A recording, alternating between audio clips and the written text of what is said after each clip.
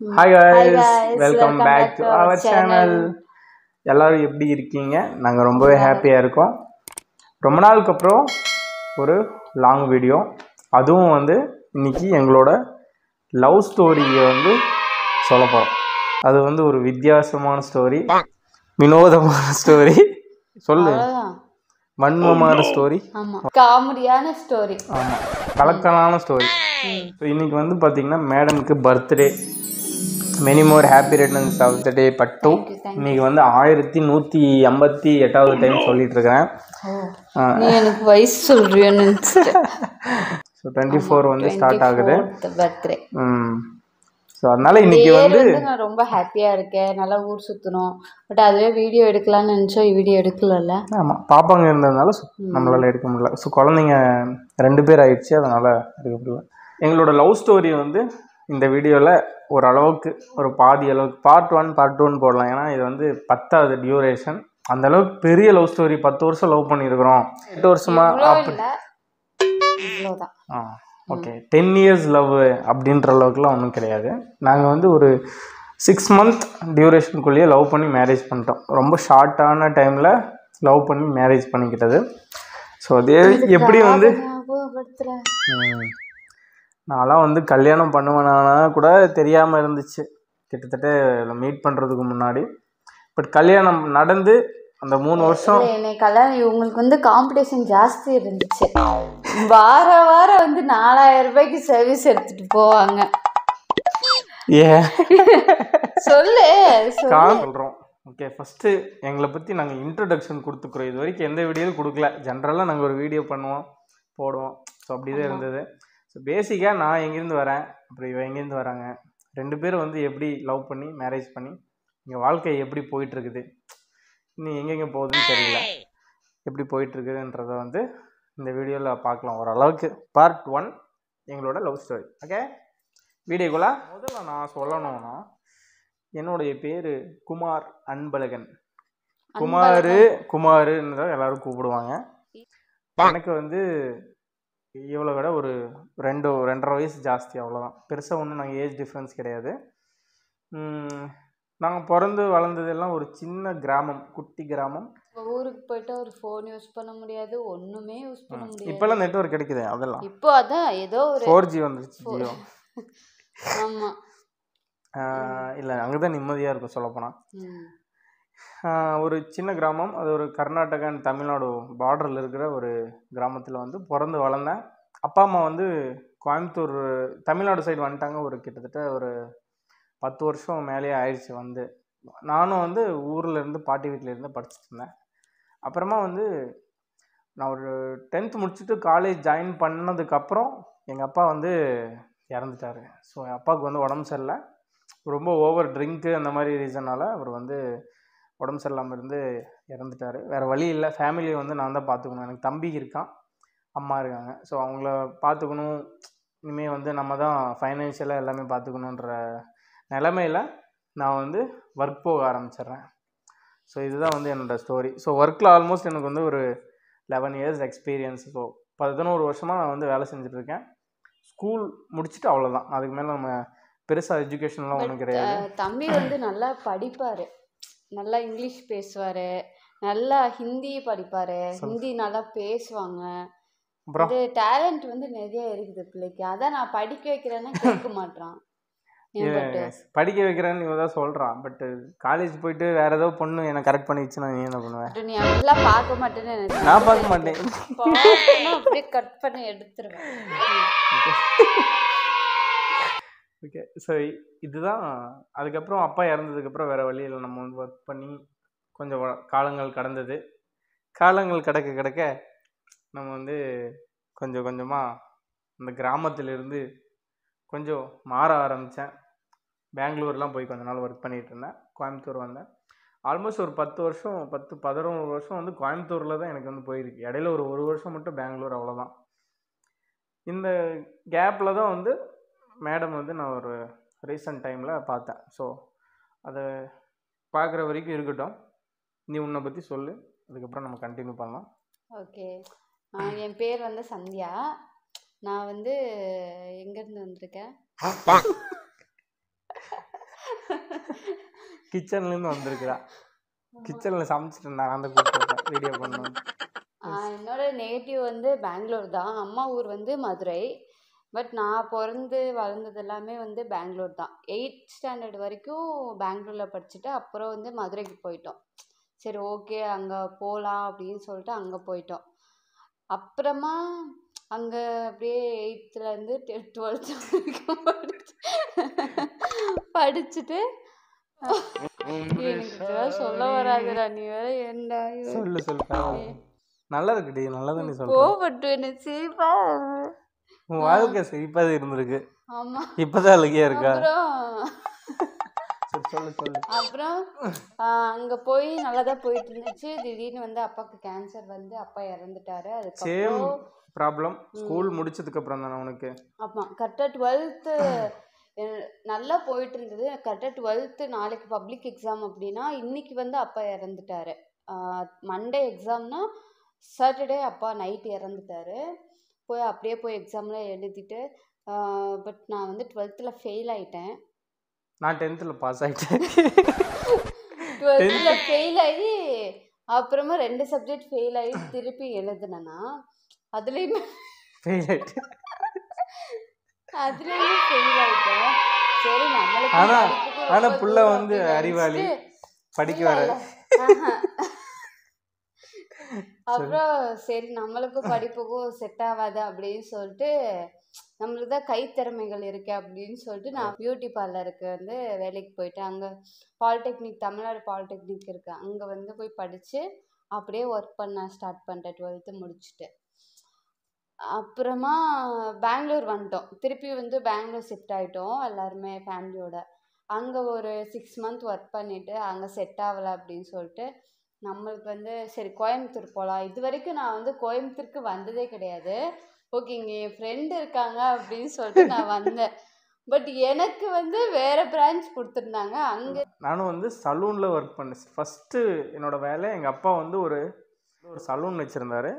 நான் வந்து அதே வேலையை பண்ணணுன்றது எனக்கு இன்ட்ரெஸ்ட் இல்லை, நான் படிக்கணும் அப்படின்றது எனக்கு இன்ட்ரெஸ்ட்டு. பட் ஆனால் என்னோடய கால சூழ்நிலை கொண்டு வந்துருச்சு, நீ வந்து சலூனில் தான் வேலை செஞ்சாகணும் அப்படின்ற மாதிரி. நானும் வேறு ஸ்டூடியோ போய் பார்த்தேன், பேக்கரியெல்லாம் போனேன்.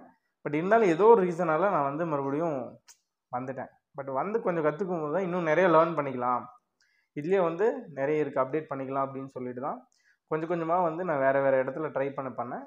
நிறைய விஷயங்கள் லேர்ன் பண்ணிட்டு அப்படியே வந்து க்ரோ ஆகிட்டு இருந்தேன்.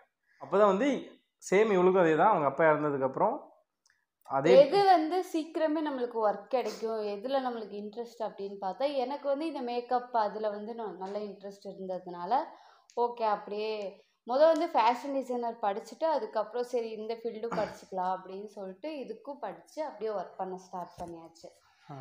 அப்புறமா கோயம்புத்தூர் வந்தோம். கோயம்புத்தூர் வந்து சரி எனக்கு செட் ஆகலை. ஒரு 1 week வந்து பிஜியில் ஸ்டே வேற ஒரு இடத்துல இவங்களை ஜாயின் பண்ணி வச்சிருந்தாங்க. ஆமாம், இங்கே வந்து எனக்கு செட் ஆகலை. எனக்கு வேறு சமைக்க தெரியாதா, அதனால என்னடா சோத்துக்கே ரொம்ப கஷ்டமாக இருக்குது அப்படின்னு சொல்லிட்டு சரி நம்ம கிளம்பிடலாம், இதெல்லாம் நம்மளுக்கு கரெக்ட் ஆகாது அப்படின்னு சொல்லிட்டு கிளம்பலாம் அப்படின்னு பார்க்கும்போது என்னைய வந்து வேறு இடத்துக்கு வந்து ஷிஃப்ட் பண்ணாங்க. அங்கே போய் பாருங்க உங்களுக்கு செட் ஆகுதா அப்படின்னு சொல்லிட்டு, அங்கே வந்து நல்லா செட் ஆகும் அப்படின்னு சொல்லிட்டு அனுப்புனாங்க.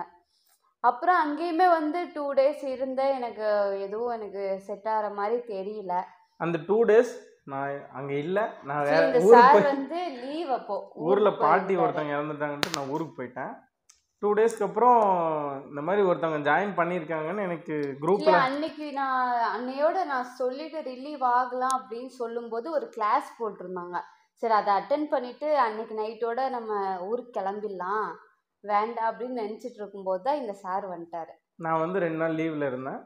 மார்னிங் ஊர்லேருந்து பார்டர் கிராஸ் பண்ணி வரும்போது மெசேஜ் வந்தது வாட்ஸ்அப்பில், சந்தியான்னு ஒரு நியூ மெம்பர் ஜாயின் பண்ணியிருந்தாங்க குரூப்பில்.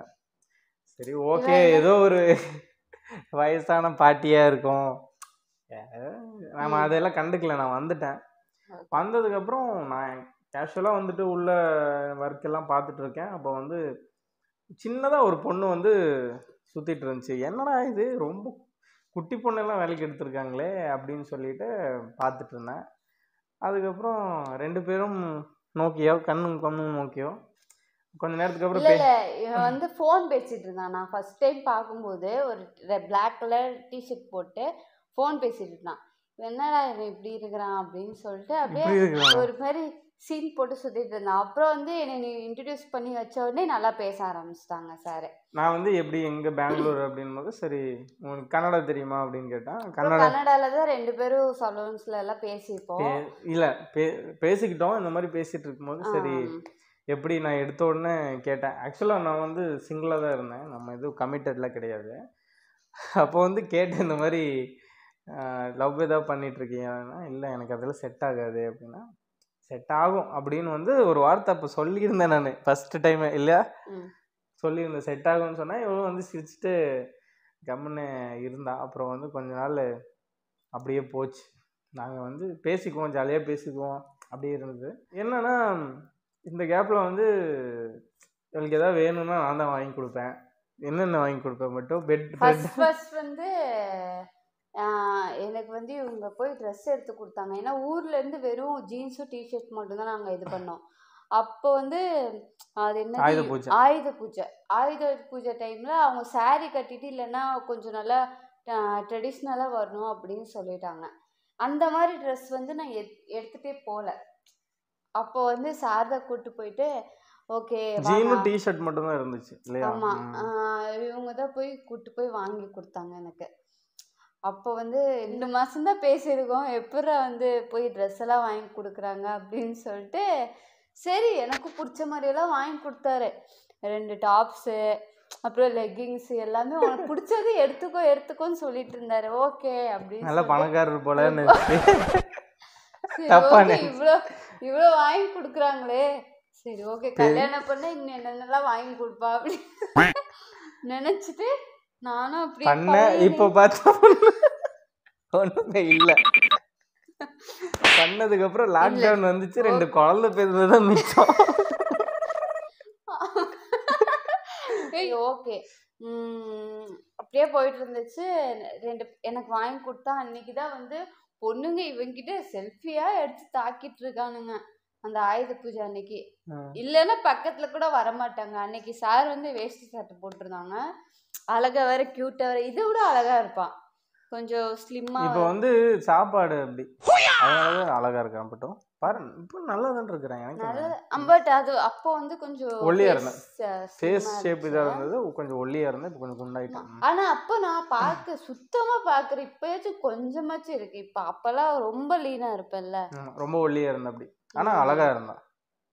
சிரிப்பேல பட்டு அப்படி நல்லா இருக்கும். அப்புறம் வந்து ட்ரெஸ் வாங்கி கொடுத்தாங்க. எனக்கு வந்து ரொம்ப பிடிச்சிருந்தது. ஒரு 22 வருஷமா வந்து நான் சிங்கிளாகவே இருந்தேன். எனக்கு ஏற்ற மாதிரி ஒரு கமிட்மெண்ட்டு, அதாவது நான் யாருக்கிட்டையும் கமிட் ஆகலை, சும்மா பேசுவோம் அப்படிதான் இருந்தது. சரி எனக்கு லவ் அப்படின்னு சின்சியராக லவ் பண்ணுவோம் அப்படின்ற ஒரு இதே சுத்தமாக கிடையாது. பட் ஆனால் எனக்கு ஏற்ற மாதிரி ஒரு பொண்ணு வந்து வரும் அப்படின்ற ஒரு நம்பிக்கை மட்டும்தான் இருந்துச்சு. ஃப்யூச்சரில் வரும் அப்படின்னு சொல்லி நம்பிட்டு இருந்தேன். நான் வந்து சொல்லிட்டும் இருப்பேன், எனக்கு சுற்றி இருக்கிறவங்ககிட்ட நான் சொல்லுவேன் எனக்குன்னு ஒரு பொண்ணு வந்து இருக்குது, அது வரும் அப்படின்ற மாதிரி சொல்லிட்டு இருந்தேன். என்னமோ தெரில, அவள் பார்த்ததுக்கப்புறம் சரி. ஏன்னா இன்னொன்று என்னோட ஃபீல்டில் தான் நான் வந்து மேரேஜ் பண்ணணும் அப்படின்றதுலேயும் ஒரு குறிக்கோளாக இருந்தேன். ஏன்னா 2 பேரும் மேக்கப்பில் இது இருக்காங்க, நான் வந்து ட்ரைனராக இருக்கேன். ஸோ ட்ரைனராக இருப்பேன். ஹேர் ட்ரெஸ்ஸர்ஸு இந்த மாதிரி இந்த ஒரு ஃபீல்டில் கிடச்சிட்டாங்கன்னா 2 பேருக்கும் ஒர்க் பண்ணுறதுக்கும் ஒரு இதாக இருக்கும், ஒரு புரிதல் இருக்கும், இந்த விஷயத்துலேயும் வந்து ஒரு மனக்கசப்புகள் வராது அப்படின்னு சொல்லி தப்பாக நினச்சிட்டேன்.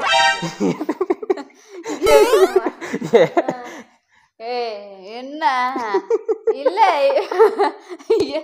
எருமை அப்படிதான் இல்ல, நான் நல்லாதான் உண்மையை சொல்கிறேன். உண்மையை சொன்னால் சண்டை வருதா? ஸோ அதனால் வந்து நாங்கள் ஒரே ஃபீல்டில் மேரேஜ் பண்ணிக்கிட்டோம். ஓகேவா? ஸோ இது மேரேஜ் என்னென்னா நாங்கள் லவ் பண்ணிகிட்டு இருந்தோம். லவ் பண்ணதுக்கப்புறம் வந்து எல்லாருக்குமே வந்து நாங்கள் லவ் பண்ணுறோம் அப்படின்றது வந்து தெரிய ஆரம்பிச்சிது. ஸோ தெரிய ஆரம்பித்ததுக்கப்புறம் தான் வந்து இந்த லவ் ஸ்டோரியை சூடு பிடிக்குது. ஸோ இதெல்லாம் வந்து இன்ட்ரோடக்ஷன் மட்டும்தான். ஸோ இதுக்கப்புறம் என்ன ஆகுதுன்னு சொல்லி நிறைய பிரச்சனைகள் வந்தது. அதெல்லாம் வந்து நம்ம செகண்ட் பார்ட்டில் பார்த்துடலாம். ஸோ வீடியோ ரொம்ப லென்த்தாக போகிறதுனால நான் இது 2 பார்ட்டாக வந்து இது பண்ணியிருக்கேன். ஸோ செகண்ட் பார்ட்டில் வந்து இதுலேருந்து நான் கண்டினியூ பண்ணுறேன். நாங்கள் லவ் பண்ண ஆரம்பிச்சதுலேருந்து என்ன நிறைய ஆச்சு. ப்ராப்ளம் ஃபேஸ் பண்ணி தான் நாங்கள் கல்யாணமே பண்ணோம். பாப்பா அழுகுறான். சரி, இதை வந்து நம்ம செகண்ட் பார்ட்டில் பார்க்கலாம். தயவு செஞ்சு கொஞ்சம் மன்னிச்சுக்கோங்க. யாராச்சும் இன்ட்ரெஸ்ட்டாக கேட்டிருந்தீங்கன்னா அடுத்த பார்ட்டு கண்டிப்பாக வந்து நான் போஸ்ட் பண்ணிடுறேன் இது பண்ணதுக்கப்புறம். ஆமாம். So thank you so much for வாட்சிங் திஸ் வீடியோ. ரொம்ப ரொம்ப நன்றி. Keep supporting. வரைக்கும் நம்ம சேனல் சப்ஸ்கிரைப் பண்ணாதவங்க சப்ஸ்கிரைப் பண்ணிடுங்க. பெல் பட்டனை கிளிக் பண்ணிடுங்க. அப்போ தான் நம்ம போடுற வீடியோஸ் வந்து ரெகுலராக உங்களுக்கு நோட்டிஃபிகேஷன் வரும். எஸ், அதே மாதிரி உங்களுக்கு வந்து உங்கள் லவ் ஸ்டோரியில் ஒரு ஃபெயிலியரோ ஒரு சம்பவங்களோ இருந்துச்சுன்னா மறக்காமல் கமெண்ட் பண்ணுங்கள். Okay, S, okay, bye bye. Bye bye. Love you all. Love you all. Bye bye.